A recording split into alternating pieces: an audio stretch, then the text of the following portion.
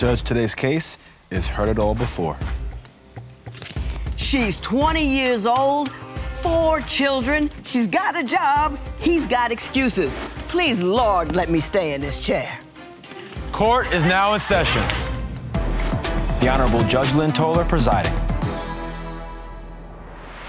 Good day, ladies and gentlemen. I'm here today with Journey Coleman and Myron Williams. The two of you have been together for 3 years, separated, however, for the past 2.5 months.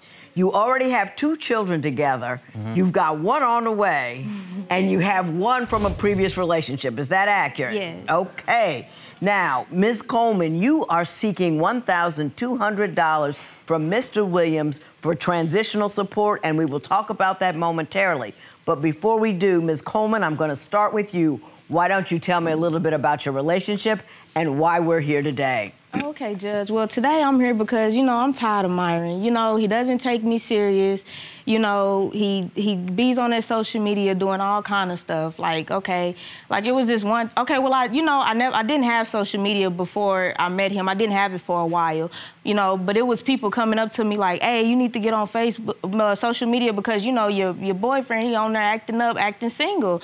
So you know, I ended up making an account on there, and sure enough, he's on there acting the fool, posting statuses, asking where the females at, you know, posting statuses, asking who can he inbox, you know. He posted statuses about some females talking about, some female he was talking about little mama baddest. Some female he was talking about with her gay self. You ain't talking about me, so you know, Your Honor, and you know, like I said, I even got the proof. It done. Well, let me see the proof. Of course. Now, what am I about to see?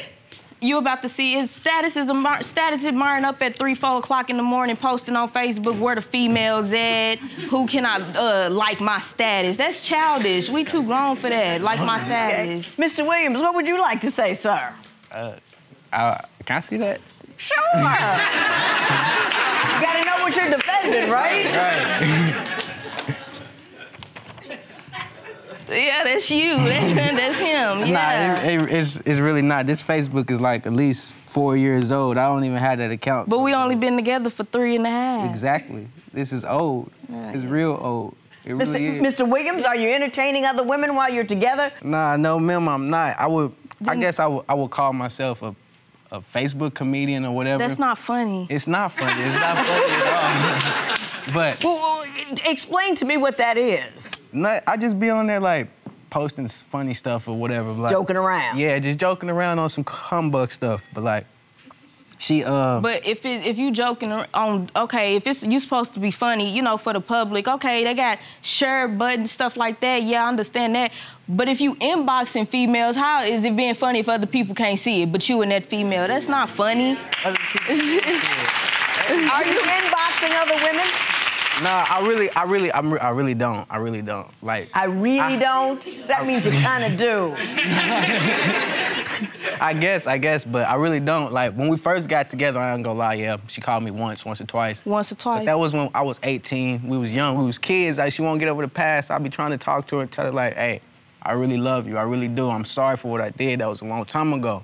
Either you gonna get over it or we just gotta... Oh, you can't work it out. Yeah, exactly. Is he accurate, Ms. Coleman? No, that this happened a long time ago? Yeah, it's been happening since we've been together. Like, Your Honor, it done been times, because I let Myron use my phone. You know, we have a thing, you know, his phone messed up, so I would let him use my phone. So it was like this one, you know, because when he uses my phone, he'll get on the social media and he, you know, or he'll go to the bathroom for about 10 times out the day to sit on the phone talking about, I don't know nobody who got bowel movements like that, but you know, he'll sit on the phone, you know, go to the bathroom, sit on the phone, he'll come back out, he already logged off to Facebook. So I'm like, what you was in there doing?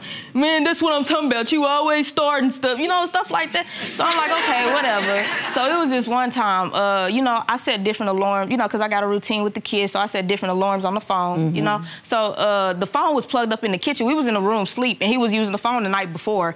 But we was in the room sleep, but my alarm had went off, and he had the phone plugged up in the kitchen. So, you know, he's sleeping. asleep, so I'm trying to hurry up and get in the kitchen, you know, get the phone before he get to it. And it's not that I was going to go look for nothing, but, you know, I knew he was on it the night before, so I'm like, yeah, if you got it, why not? Yeah. So I gets on there, and here he go. He inboxing this female talking about, I miss the intercourses that we used to have. And so I'm running in the room. That was the only little message that I read. So I runs in the room. I snatched the cover off of him. He said, "There you go. There you go." Nah. Mr. Williams, do you recall that incident? I mean, I do, but that's not how it happened. You tell me how it happened. The girl inboxed me, and she was like, I miss what we used to do. And I was like, nah, I don't miss you at all. I miss what we used to do, you know? I left it at that. You just said you didn't say that. No, I didn't. I really didn't, but it's weird. I'm not the only one, you know. It'd be her too. Like, you tell me what she's doing wrong. Like, we just moved into our apartment, right? Mm-hmm. And you know, I was young. I was thinking I was doing something special. I done bought her flowers. I done bought everything, you know. Mm-hmm. I didn't get a thank you. I didn't get a nice. She put them in the vase. That's it. So I'm thinking I'm doing something, you know. Right. Still not enough for her. Not a thank you. Do you not appreciate his romantic gestures? He's not romantic. He does. He's not. He's playing too much. He plays too much. You play too much. Right. I want to talk about that. Did he buy all that stuff and do all that stuff? Yeah, he bought me flowers, sure enough, but he will only buy me something when he know he messed up. Like, you know, like it was a time Myron was out all day. He come knocking on the door, knowing he can open it. This is how I know he be trying to be funny. He comes knocking on the door. You mad at me? I got you some flowers. So you know, I did tell him thank you, but it just wasn't how he wanted. It wasn't, thank you. Mm-hmm. Come on, go lay in the bed. Let's get busy because you bought me some flowers. Boy, you know, so he comes in, and this was because he been gone all day. So he comes in like, you mad at me? Here, I got you these flowers. And I'm like, okay, thank you. We both putting them in the vase and stuff together, you know. And then I've been telling, he bought me lotion. He buys me, you know, because I like little underwear and stuff. He bought me stuff like that, but only after we get into I'll speak up on it. I'll speak up on it. Then a day later, here he come with the stuff I was speaking about just so he can be like, just so he can be like, see, I do stuff for you. You be tripping. No. She's got 2 children with you, one on the way. She's working. She don't have to. Then what I'm gonna do? Wait a minute now. Hang on, come get me if I get up.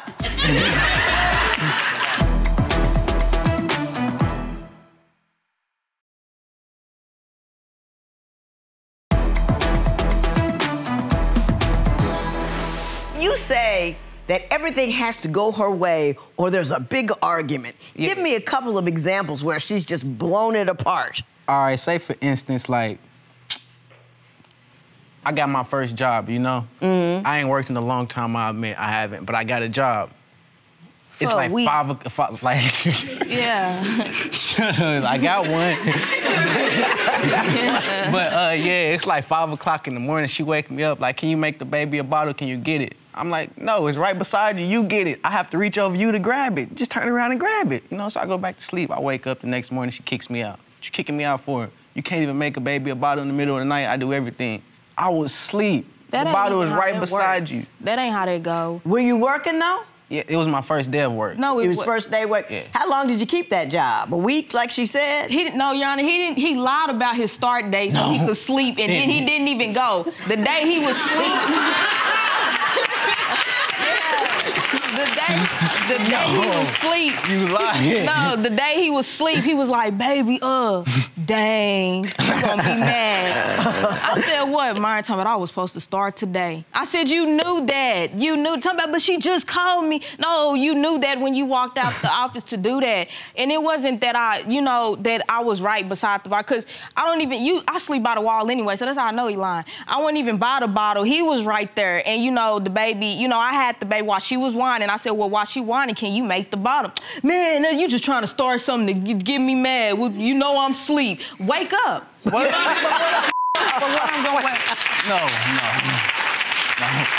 Now, what do you say, Mr. Williams? I told her no. I went back to sleep. What I'm going to wake up and grab a bottle for if the bottle is literally right next to you? Your baby? You're picking with me. Together. You picking with me, though. She's working?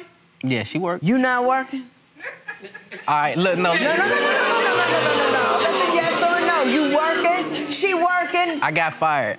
You got fired after the first day. He didn't go. Right? Yeah. Yeah, you got fired first day. That was one job. Hang on, Mr. Williams. Mr. Williams, I'm talking to you. She's got 2 children with you. One on the way. She's working. She don't have to.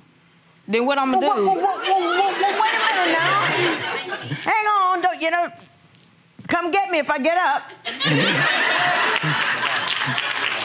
He'll blame me. Go take that over there. Open it up and read it out loud so everybody can hear it.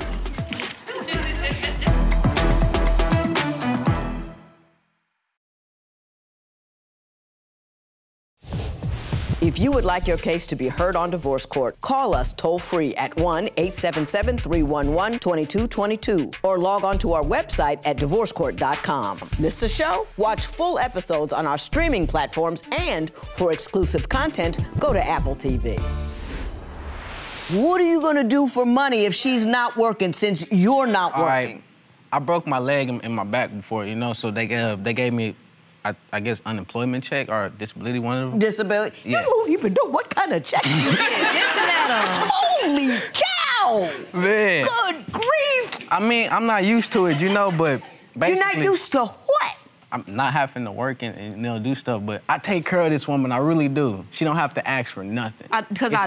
So you're using your work, your disability, your workers' comp, or whatever it is? I work too, though. It's not like I just live off of that. That's not me. I don't want to live off of that. I work too, but... You told me you don't work. On and off. I don't work a steady job, like... But how is it that you don't feel a little pressured to be more economically secure because you got baby number 3 of your own on the way? That's what I'm saying. I was stable at a point in time, but when I broke my leg and had to do what I do, I felt like off my game, and that's when she started coming with the problems. When I couldn't keep bringing the money to the table.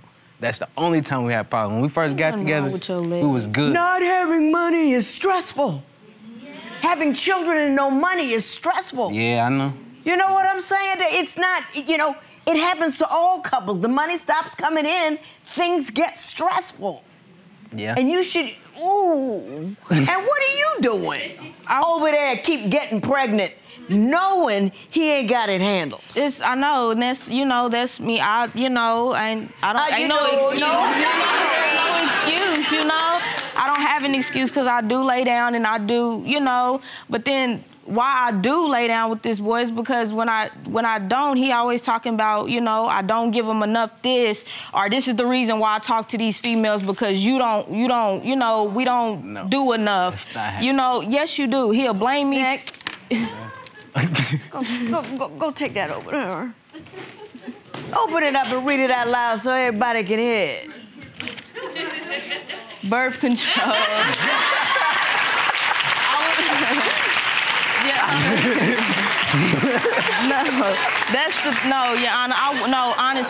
Honestly speaking, I was on birth control with my first 2 children, yes. This is a job, not getting pregnant. It's a job to be responsible. It's a job to handle your business. If one kind of birth control doesn't work, you go to another, and then another, and then another, and then another, because there's power in that. You can't control your life if you can't control your fertility. You will be inundated by children. Right, I understand. Inundated.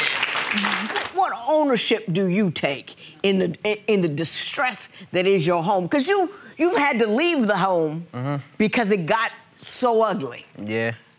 It's like... What do you own? What have you done wrong? I'm gonna ask her the same question, so don't get upset. I've done a lot wrong, like I'll be gone all day, I'll be doing what? A friend of mine, he owns a club, so I'll be at the club a lot. But it's not... Why aren't you home with your kids? I mean, you don't have a job. Why don't you take care of your children at home, educating, supporting, loving? I take care of my children. Huh? I take care of my children. But you just said you want to own what you did wrong, and you just told me that you're out at the club with your boys all the time. I mean, I'm not partying though. He owns it, so I'm there for like some nights he needs me to be security, some nights he needs me to do other stuff. What are y'all securing? We secure a bag. We secure a lot of stuff. No, but yeah, man, it's crazy. I'm sorry. He plays too much. No, Miss Coleman, what do you own? I mean, I do, like I said, I do nag a little bit, you know, but I do nag. But other than that, but he will sit there. I'm work. After I had my last baby, I started working 2 weeks after I had her. And Myron will sit there at the house, and I'm like, can you clean up the house? And I will come back, and my house is not clean. And, man, that's what I'm saying. You just trying to find stuff that I did clean this house. It looked the same when I left. No. You cleaned up what you did. Dirty to her be like, we got 3 girls, right? So, like... I can keep it clean when he's not there. I keep my kids. Mama, they gonna listen to you before they listen to you. And they should listen to you, too. Ho! That's not true. They'll listen to her before they listen to you because she acts like their mothers. Do you act like their father? I mean, I really do. My kids listen to my husband before they listen to me because I don't want to fool with him because he is hot on the discipline. Where are you and what are you doing?